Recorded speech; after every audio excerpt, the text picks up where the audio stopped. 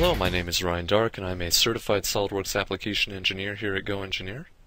In this GoEngineer Quick Tips video, I will be showing you how to diagnose and resolve an unstable model within simulation.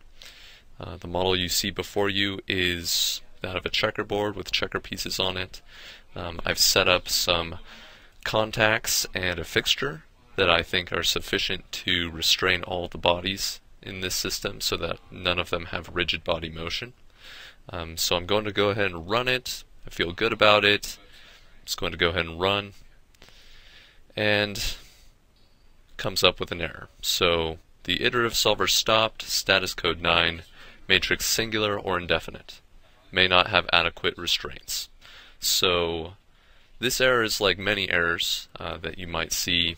Anything that says may not have sufficient constraints, or matrix singular or indefinite, or model is unstable, these all mean the same thing. It means one of your bodies is experiencing rigid body motion. So the most important part though is no results saved. So we don't get to see what's going on if we press OK. It's just going to fail out.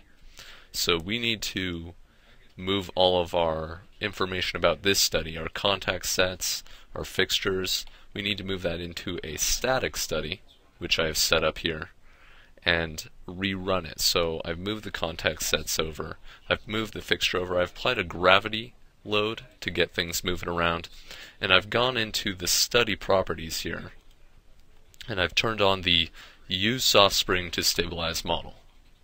That's important. It has to do that to help you get results, to help you see what is going on.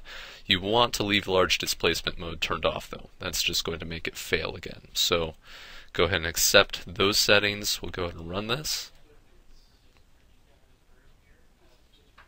The solver comes up and whoops, it gives us kind of a warning. This isn't an error, it's just a warning. It says we have excessive displacements. We kind of expect that because our model's unstable. There's a rigid body motion somewhere. So the important thing to note about this warning, it's asking you to go into large displacement mode. You want to tell it no. Telling it no saves out some results. We get to look at stuff that's going on. So my model's all blue.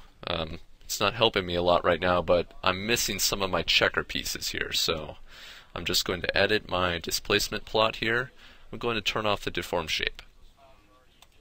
So I turn off the deform shape, my checker pieces return.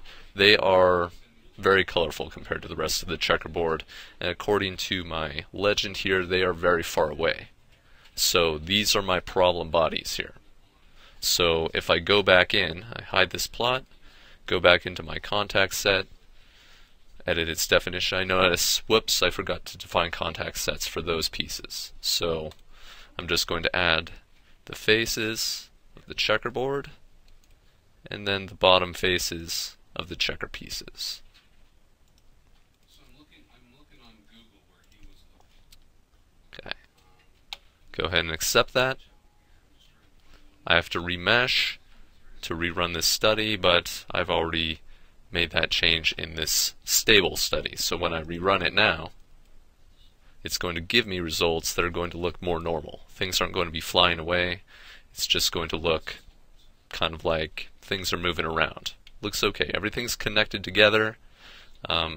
Looks good. So now I have the contact sets that I want to have. I can take them back over to a frequency study and put them in. And now when I run the frequency study, it's going to give me results that I was expecting to get. It's not going to give me that error. I'm not going to have a singular matrix. Nothing's going to be unstable. So it's just going to go through and give me mode shapes for my frequency. Now, I just did a frequency study because it runs fast, but this works for all of your studies that come up with instability errors. So if you find yourself in an instability error, just take all of your contact sets and fixtures and put them into a test study, a test linear static study, and that'll help you track down what might be causing this. So this has been Ryan Dark with GoEngineer. I hope you enjoyed this video. Check out our other videos for more tips on using SolidWorks.